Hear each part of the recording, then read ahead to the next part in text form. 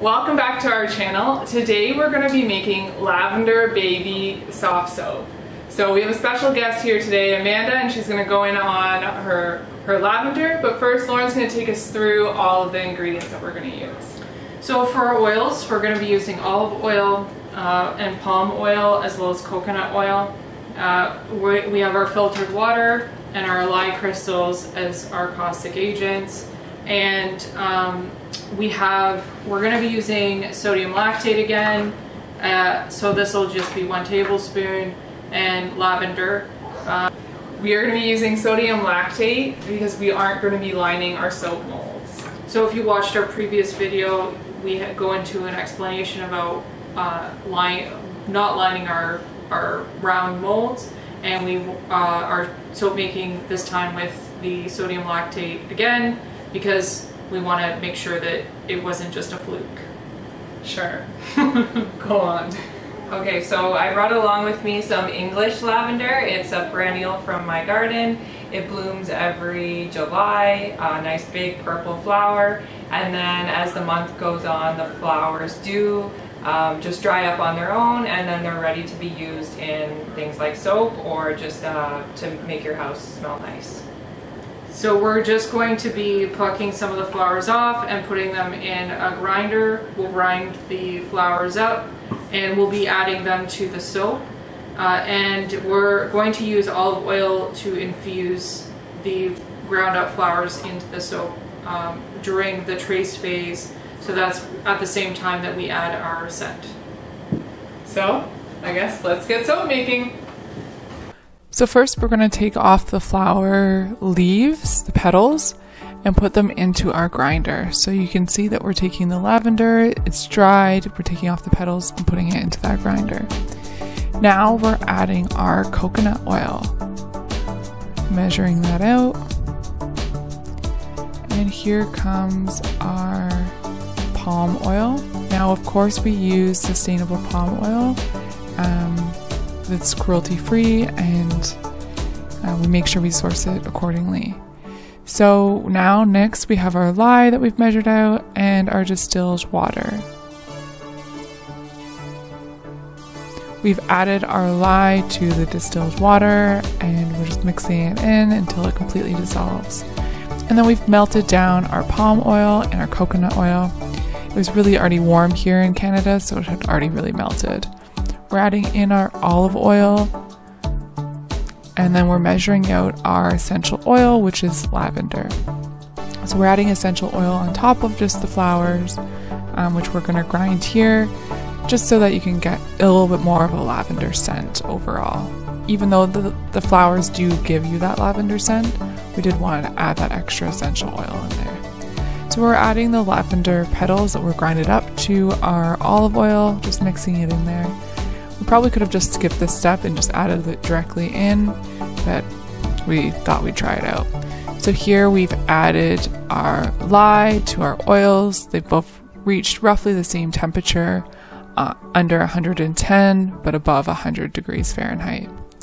Here we're going to hand blend our lye and our oils together till we reach trace.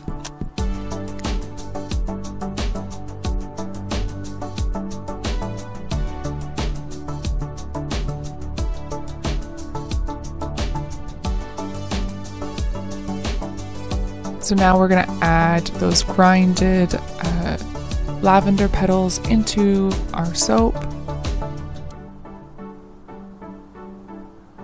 and our essential oil. And we're going to continue to mix that in.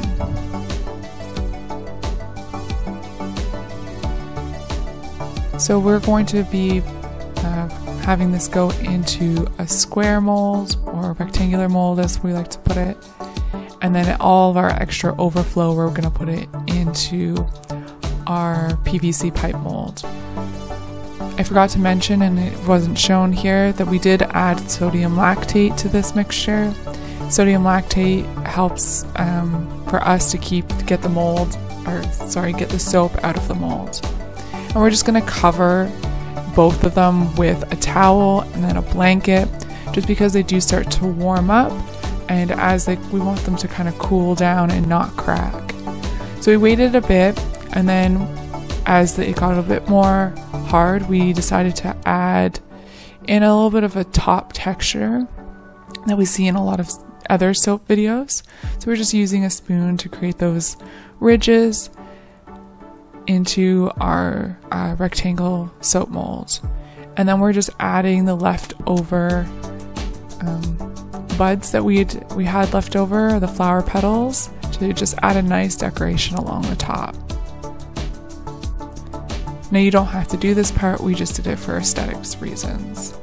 And then we're going to cover it back with a towel and blanket just so it doesn't crack as it's trying to cool.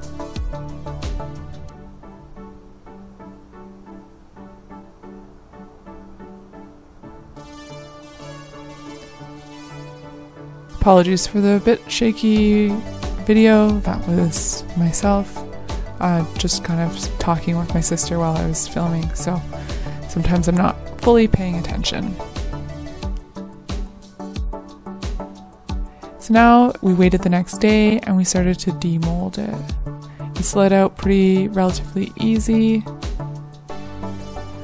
and then we just proceeded to cut our soap. Now we did put the cylinder one, so the one in the PVC pipe, we did put that in the freezer so it would come out and slide out easier. And that's what it looks like when it's cut. It turned out really well and we really enjoyed this recipe and we'll probably do it again. So we did spray it with alcohol just so it doesn't get that soda ash as it dries. Hi everyone, it's the next day and we have unmolded both of our soaps, and also cut the first one. So this was the loaf mold with our little sprinkling of lavender on the top, and you can see it cut beautifully, and you can see the lavender that we chopped up and put inside looks beautiful. This is the round mold.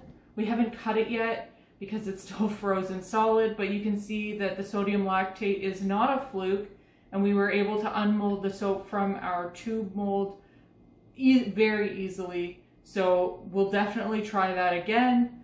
So I look forward to making some more lavender soap in the future. It was an excellent experience. The recipe has turned out beyond our expectations. If you have any other ideas about how we can incorporate lavender into our soaps, please put them in the comments, and don't forget to like and subscribe.